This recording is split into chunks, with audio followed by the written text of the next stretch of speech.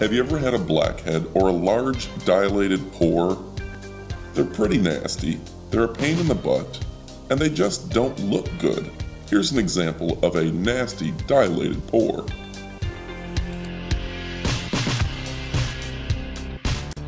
Well, there's a condition where you may have hundreds, if not thousands of these spreading across your body. It's almost like a birthmark, and it gets worse during puberty.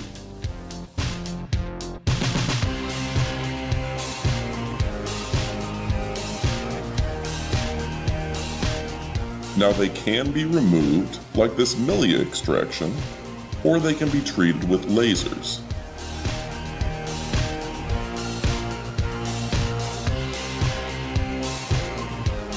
There's a lot of complications associated with them, and they can lead to cysts, bacterial infections, acne, and of course scarring.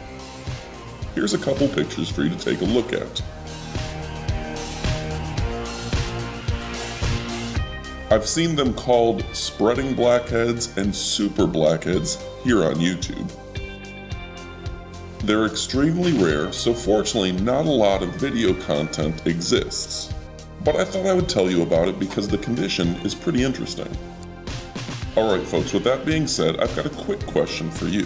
What would you like to see next? I want you to leave a comment. Do you want this spider bite story? Then comment spider bites. Or do you want to know about the world's tallest man? Comment tallest man. Again, spider bites or tallest man. Alright folks, thanks again for watching. Make sure to click like and subscribe for new videos. Have you ever had a blackhead or a large dilated pore? They're pretty nasty, they're a pain in the butt, and they just don't look good. Here's an example of a nasty dilated pore.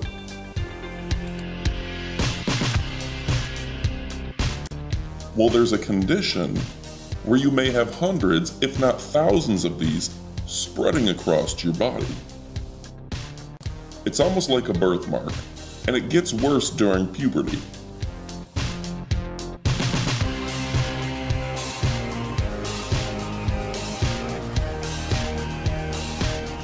Now they can be removed, like this milia extraction, or they can be treated with lasers.